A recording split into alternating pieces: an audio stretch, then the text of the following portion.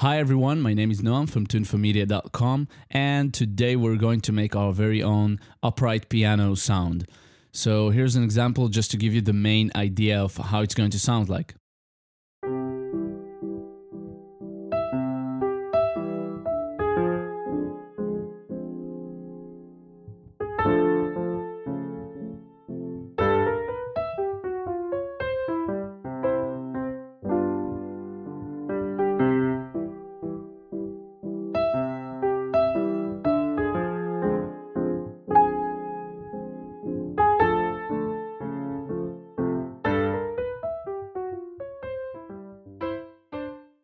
First of all, we have to understand what makes an upright piano sound like it is when it's recorded.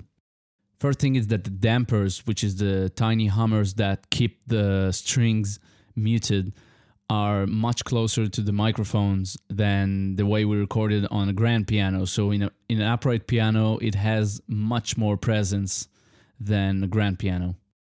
In an upright piano, we have a smaller cabinet, so we have less high end than compared to an open grand piano.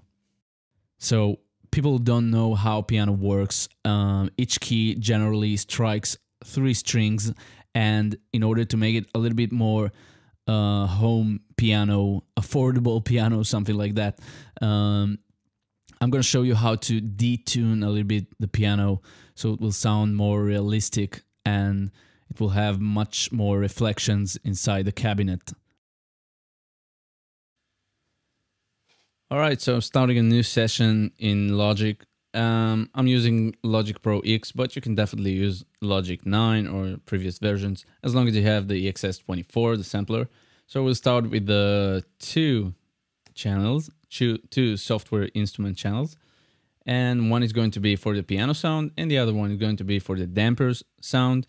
And of course, at the end, you can make it like a track stack or something like that. So to make it like one master track and to save it as one preset. So let's begin with the first sound. The first sound will be the piano, of course.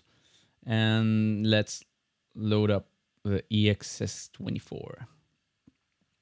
The cool thing about the EXS24 that it already has a pretty good sample piano. So we're going to choose from the factory acoustic pianos. I like to choose the Steinway piano because the Steinway piano is pretty dry, and yet it's a very detailed piano sound. So I like to use it. I like to change it.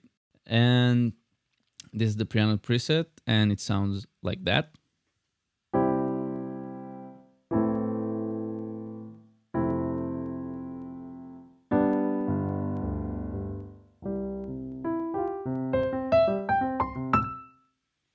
Okay. Now it's too open. It's like a grand piano, and we'll like to close it a little bit so it will become more upright piano. So I'm going to choose, instead of 12 dB low pass filter, I'm going to choose the 18. If you want to go all the way to 24 will close the sound and it will become like a mellow piano, soft piano. But I like to choose the 18 dB. It's not too extreme. Now we'll set the filter to 20%, something like that. It's pretty good. And you can choose fat. It will make it sound a little better. Another thing about the upright piano, it has less velocity range than the grand piano. So I'm going to lift it a little bit to around -22, something like that. It's pretty good. And okay, and now it sounds something like that.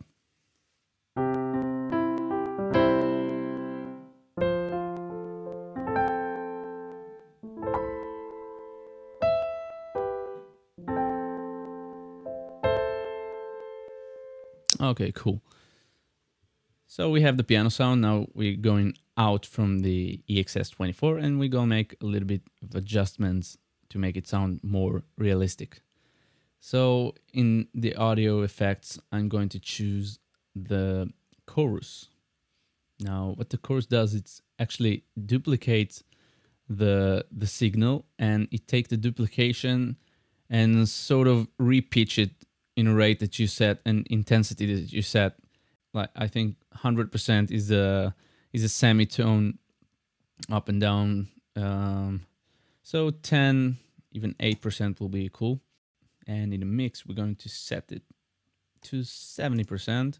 Now, what I did is actually to detune the piano a little bit, so it will become a little bit more realistic and more home-like piano, and not like a concert-tuned piano. So now it sounds like that.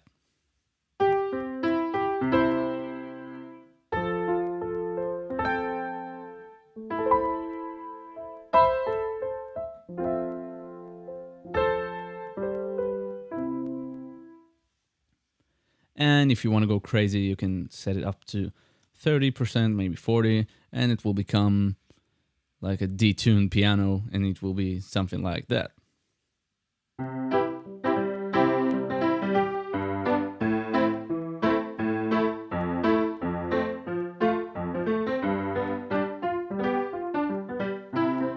But we'll leave it on 8%. Okay, now we pretty much have the piano sound, so we can come back later and change a bit of the EQ, maybe to make the cabinet sound more real.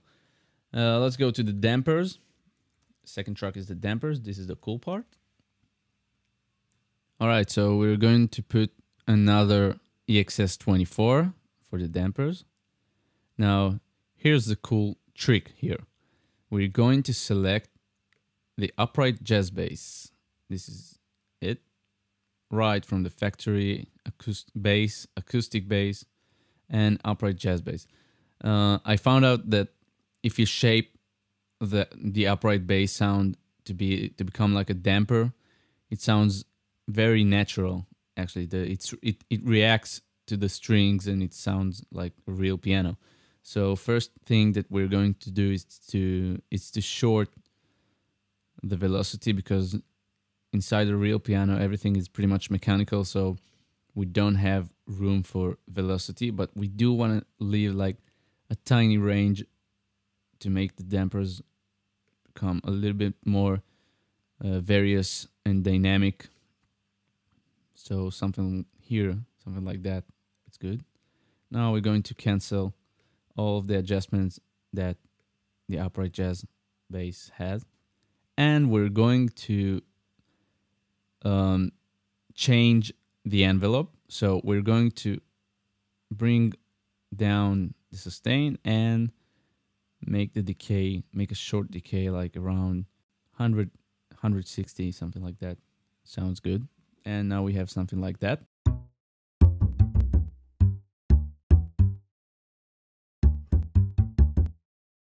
All right, so now we have like a short upright jazz bass, and we're not looking for that. So we're going to cut almost all of the frequencies.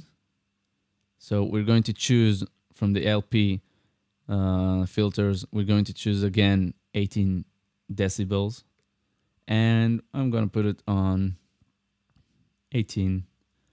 18 probably sounds good.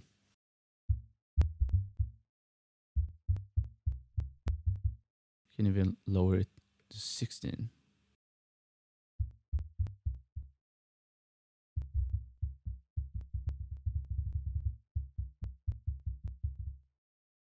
Okay, I don't know if you can hear it, but now we have a pretty good damper sound.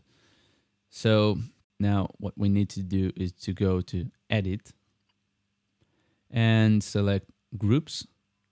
Now we see everything in groups. Now you see here the trigger.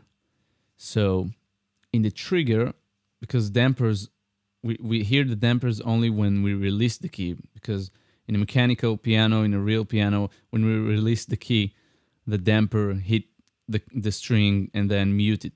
So we want to hear it right after we leave the key. So we need to change the trigger instead of key down to key release. So everything here will be key release. And make sure you check.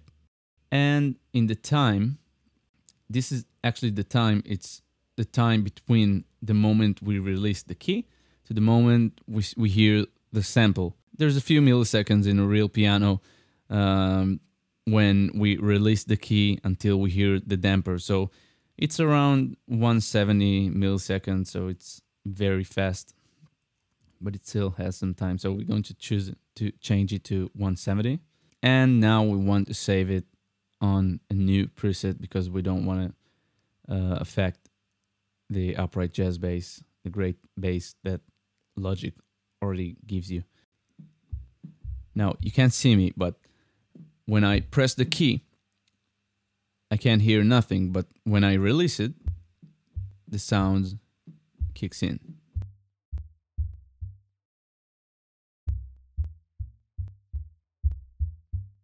Okay, so the last thing is that in a real piano, when we press the sustain pedal,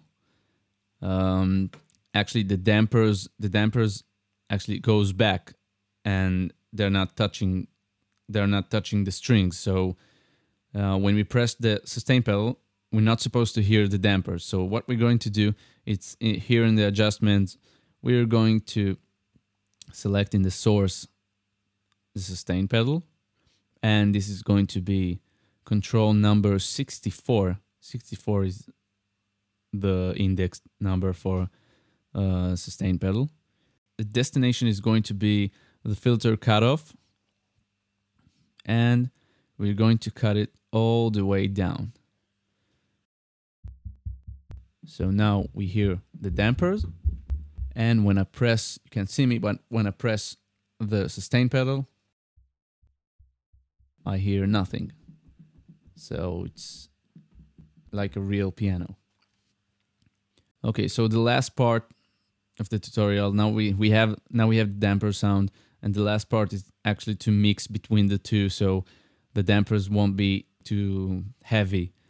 You just want to hear it on the background, just like adding a little bit of saturation to the piano. So now we're mixing the piano and the dampers together until you get the right sound that you're looking for. Now, here is an example of the piano.